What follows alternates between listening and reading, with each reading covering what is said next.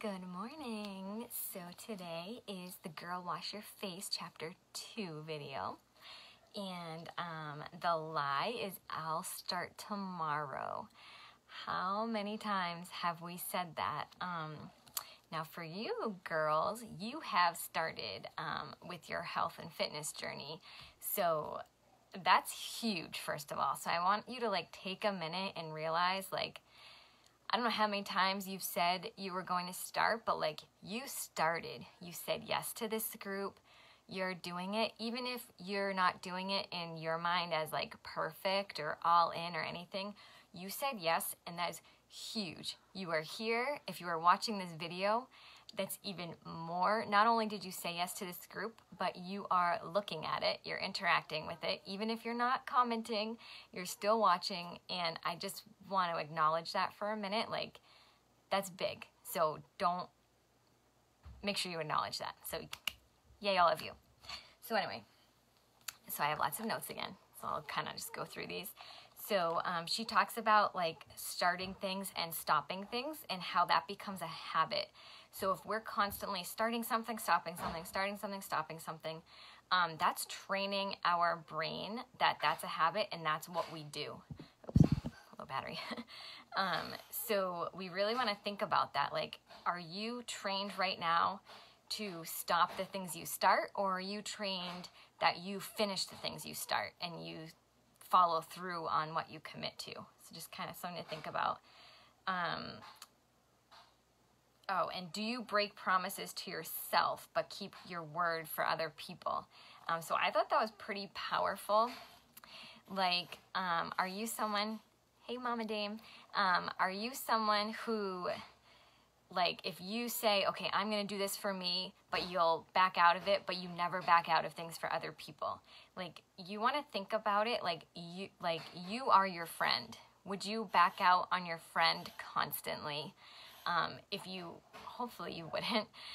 If you would, that's something else to think about. Are you that flaky friend? But if you wouldn't, why are you flaking out on you, but you would never do that to someone else? So she kind of talks a little bit about that, and I really liked that. I don't know about you, but do you have that friend who you can't rely on? You make plans and you're yeah, this isn't gonna happen, versus the friend when you make plans and you're doing it. Who do you want to be? Hey Libby.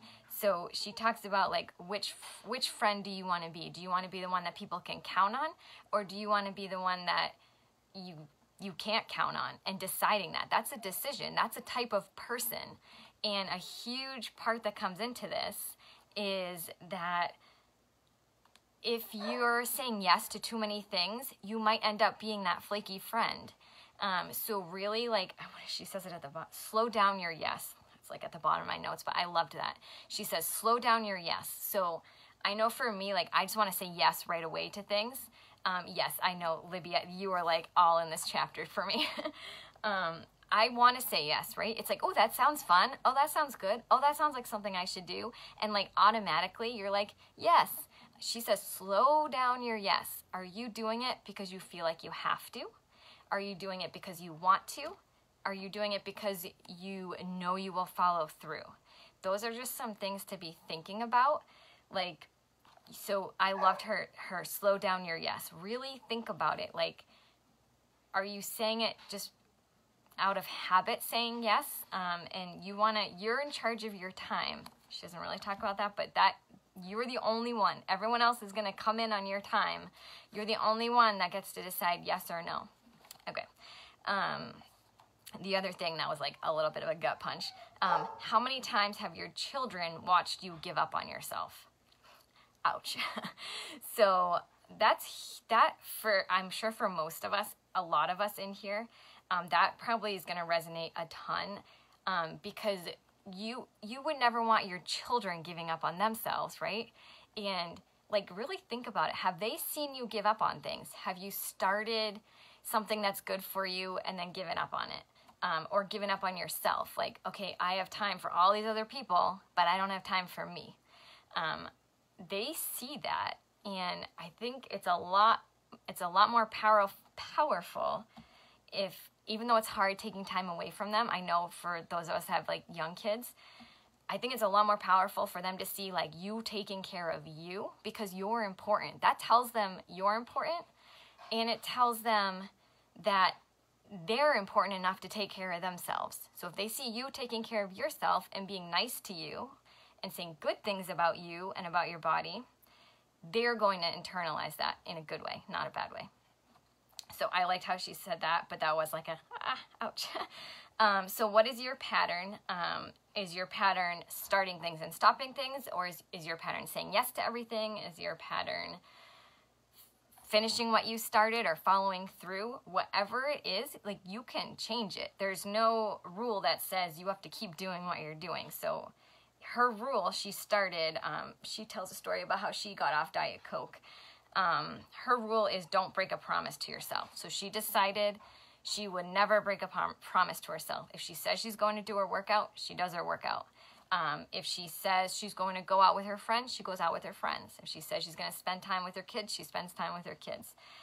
So being that person that you don't break out of your promises is going to make you do two things. It's going to make you follow through, but it's also going to make you slow down that yes and not say yes to things that you don't think you'll follow through on. She used an example like if saying yes to committing to 4 workouts a week is like maybe it'll happen, maybe it won't, not super realistic. Like say yes to 2 workouts a week and just really crush those 2 workouts, and that's awesome. So really like thinking what, you know, we want to have these big goals. Like Libby had that awesome big goal post today. We need those big goals so we know like what we're working towards, but then we need these little realistic goals that are going to get us there. So like Alana's always saying 2 pounds at a time or 0.2 pounds at a time.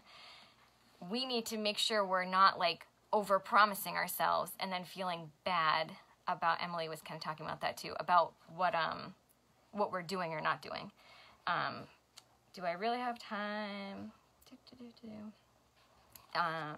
Oh, and then, okay, so now we're towards the end. So then she said the things that helped her, which I thought was so funny. So the first one, she talks about water, how we should be drinking half our body weight in ounces of water, which I loved because we're all doing that, or at least trying to do that. So I really liked that. Being careful with your commitments, that's the slow down your yes. I think that's huge. Yes, I love the 3 months. That's what's nice about this group, girls, is it's 3 months. So we can make those big goals and we can make the day-to-day goals. It's not like the 30-day groups that are just over super fast. Okay, and then, her last thing is be honest with yourself and what you're canceling on. So she said to really reflect back, like, and be honest, like, what are you canceling on? What are you saying yes to and then not following through on? And just kind of be conscious of it. This isn't like to make you feel bad if you're that flaky friend right now, or if you're flaking out on yourself, or if you're flaking out on other people. This is not to make you feel bad. This is just to be conscious of it. Once we're conscious of it, we can change it, right? So just kind of thinking about that. And then here's our discussion questions. I'll post them in type 2 up there. Okay, what are you putting off for tomorrow that you should do today? So what are you putting off for tomorrow that you should do today? And just start really thinking about what you really want versus like what you're pretending to want. So really get honest with yourself. Are you, this is probably like hitting Libby, are you saying yes to things that you don't really want to do? So are you saying yes to things you don't really want to do because you are in charge? And what are you putting off for tomorrow that you should do today, or that you want to, I don't like the word should do, that you want to do today? So we'll post those below in the comments. We'll think about them. Feel free to message your coach separately if you don't want to put it in the comments, but this chapter was great. The I'll start tomorrow, because how many times have we said we're going to start something and then not? So hopefully everyone has a good day, and I will see you all later. Bye.